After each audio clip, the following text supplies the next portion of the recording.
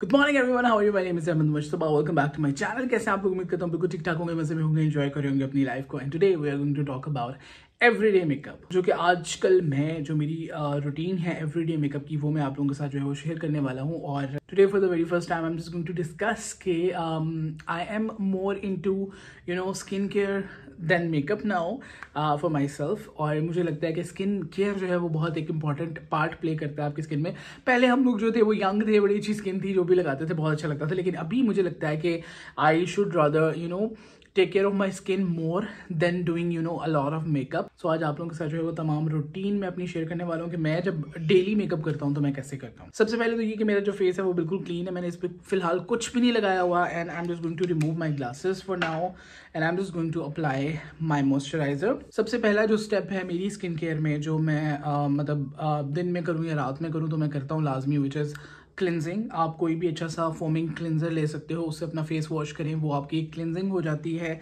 Then you should apply your toner, और toner की जगह आप जो है वो रोज़ वाटर भी ले सकते हैं if you don't have any toner. उसके बाद जो स्टेप आता है which is the moisturiser. So as you know that my skin is combination skin. उसके जो मैं यूज़ करता हूँ, जो कि मेरा बहुत फेवरेट है, विच इज़ न्यूट्रोजीना का hydro boost, which is like gel cream, and this is very very much favourite of mind. सो ये इस किस्म की जो है वो कंसिस्टेंसी के अंदर आती है। इट्स अ जेल, लेकिन ये बिल्कुल भी आपको ग्रीसी फील नहीं करवाता। बहुत ही मजे का हाइड्रेटिंग इसका जो है वो रिजल्ट है। सो I am just going to apply this on to my skin first. I am just going to massage it into the skin. This is the first step. बड़ा एक रिफ्रेशिंग सा इसका हल्का सा फेंट सा सेंट है।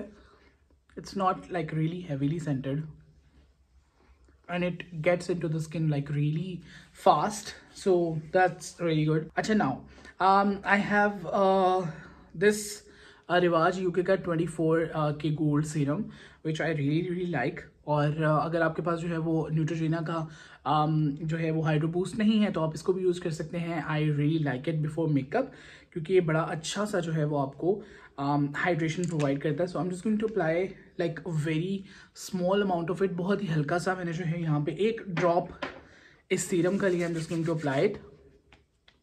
So now after the application of the serum, मैंने इसको तकरीबन 1 मिनट का जो है वो टाइम दिया, ताकि ये अब्जॉर्ब हो जाए मेरी स्किन के अंदर अच्छे से। My skin feels really hydrated. Okay, so now I am just going to use a foundation, जो कि आजकल मेरी बड़ी फेवरेट है for everyday makeup, which is glow beauty की foundation. This is in the shade light beige. और इस foundation की एक अच्छी बात यह है कि this is like really light coverage. इससे आपको जो है वो बहुत ज़्यादा कवरेज हैवी नहीं मिलती, specially if you are mail और आप जो है वो मेकअप पसंद करते हैं, या फिर अगर आपकी स्किन अच्छी है, you don't need a lot of coverage, तो आप इसकी तरफ जो है वो जा सकते हैं डेफिनेटली फॉर अ डे। अगर आप बीबी क्रीम भी यूज़ करना चाहें that is okay, but I really enjoy this one.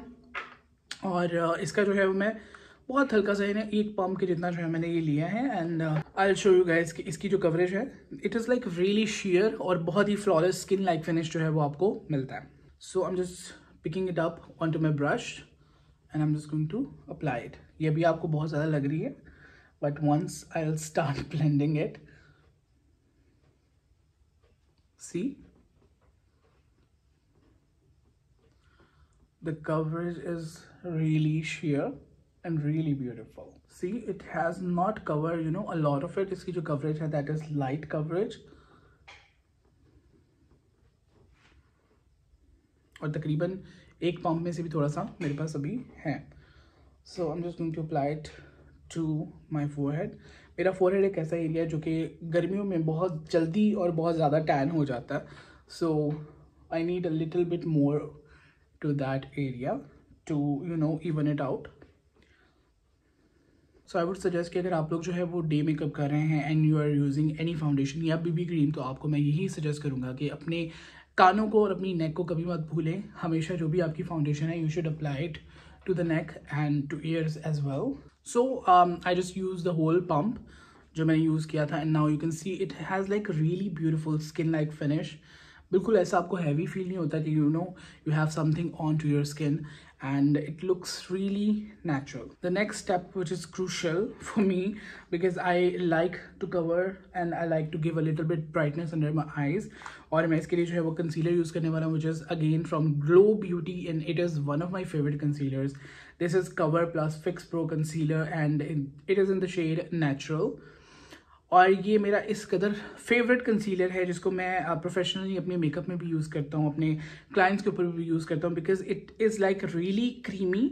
और ये बहुत ऐसे फिंगर के साथ या आप जब भी इसको यूज़ करते हो ये मेल्ट हो जाता है और बड़ा खूबसूरत से ब्लेंड होता है, कवरेज अच्छी देता है और बहुत अच्छा लॉन्ग लास्टिंग जो है वो इसका रिजल्ट है। So this is the shade natural, जो कि थोड़ा येलोइश है एंड हल्का सा मुझे ब्राइटन अप करने में ये मदद करेगा। बहुत लाइट सा मैं ले रहा हूँ because it's a day makeup.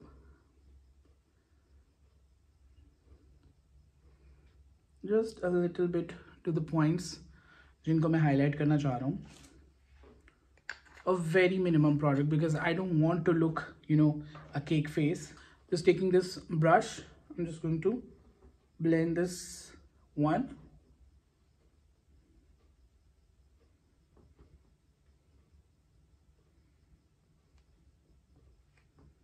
Okay, now so you can see कि मेरा जो concealer है वो blend हो चुका है and it has given me a little bit of a highlight.